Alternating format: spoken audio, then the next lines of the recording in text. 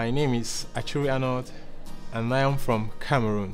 I am CEO of Traveler, a startup that is made to try to predict and prevent road accidents or to detect and notify families and hospitals when accidents inevitably occur. First of all, I am very happy with the amount of support I've received from the award in terms of improving my project plan and my business model.